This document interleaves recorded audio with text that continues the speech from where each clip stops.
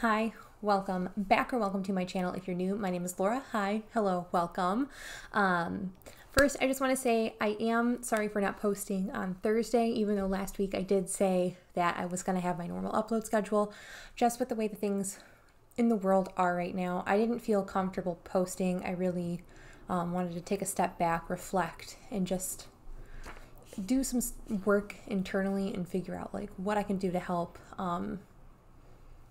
my community, those in need, etc. I'm going to have some links in the description box. They're going to have places to donate, just helpful resources that I found that people have shown me or videos that people have created. Just right now, a lot of the Black community just needs allies, and that's what I want to be. I want to be an ally. So I am doing a lot of research, reading, etc. To try to better myself and then have some of those harder conversations with friends and family. So there's just a lot. We need to just keep this momentum going. But that is not what this video is about. This video is about my brush declutter series, and I think that this is going to be the last video on it. And if I just declutter stuff, my brushes, I will include them in my trash it or cash it. Now I am going to see if anyone wants these brushes in my personal life. My plan is to clean these with Dr. Bronner soap and then either list them online or donate them somehow without delving too much. I kind of want this video to be short, sweet, to the point. I'm just going to talk about brushes that I'm decluttering, how many brushes total I've decided to declutter through this series. Sometimes it just, you need to like hold yourself accountable to like actually get rid of crap to do it. Otherwise I would have held on to all of these brushes forever, and there's quite a few. There's quite a few. So first I just kind of want to recap the brushes that I mentioned in my last video. If you didn't catch it, that's fine. It's like, I don't think anyone really watches the series. This series is for me, so I can hold myself accountable. So last time we talked about a few brushes and I did not bring some in here. How convenient. So I guess I'm going to just talk about the ones that I'm decluttering, because the other ones, they're staying in my collection. It's not a big deal. So out of 8 brushes that I talked about last time, I'm decluttering 3 of them. So the first is a blush brush. This is just a little too scratchy. That was really it. I don't have time to like, it just irritated my skin a little bit. She's going. I think it's more just it's a natural hair brush, so it's kind of to be expected.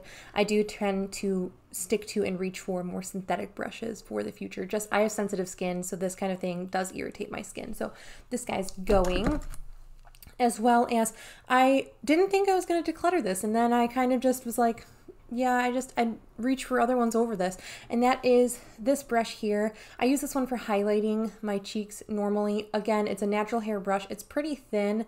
Out of this, I was keeping the Real Techniques setting brush, which is very similar, but it's a little bit more fluffy this way.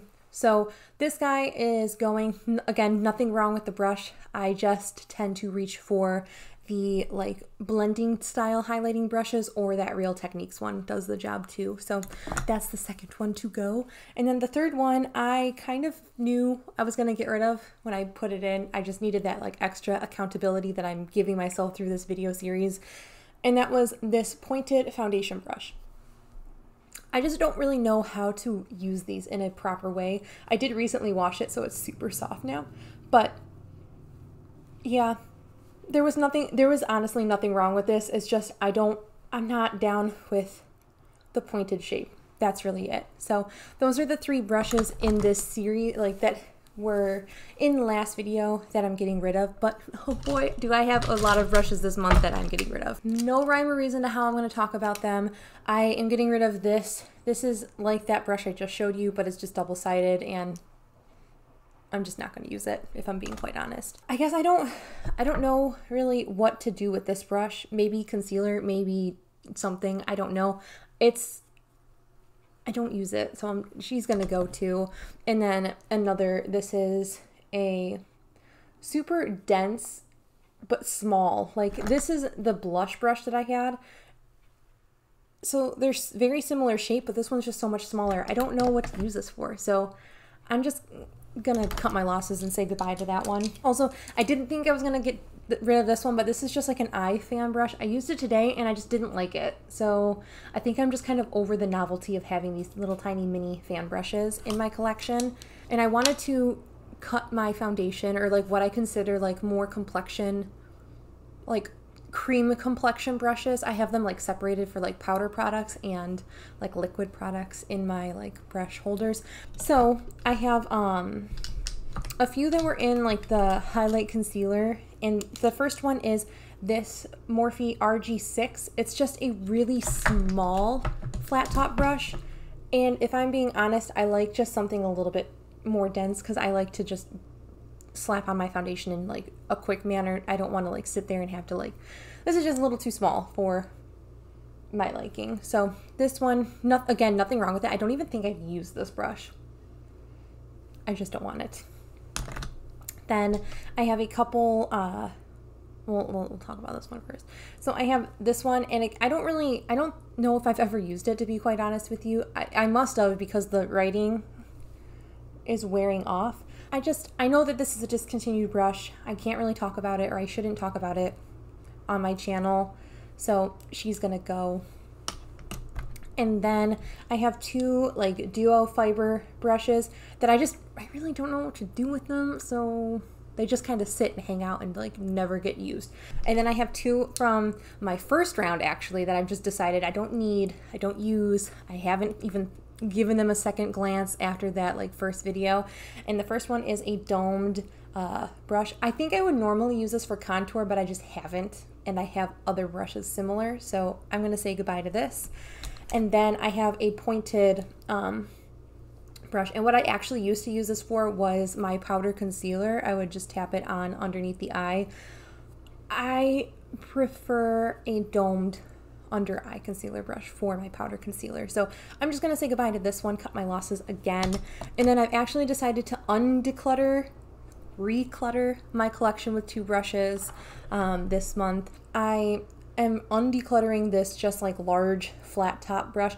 It is a shader brush that I got rid of because it was too big. However, I found that I like to pat my P. Louise base out with a big fat eyeshadow brush. So I just use this and pat my eye base out all over the eye, and I like it for that. So that is why I'm recluttering my collection with this.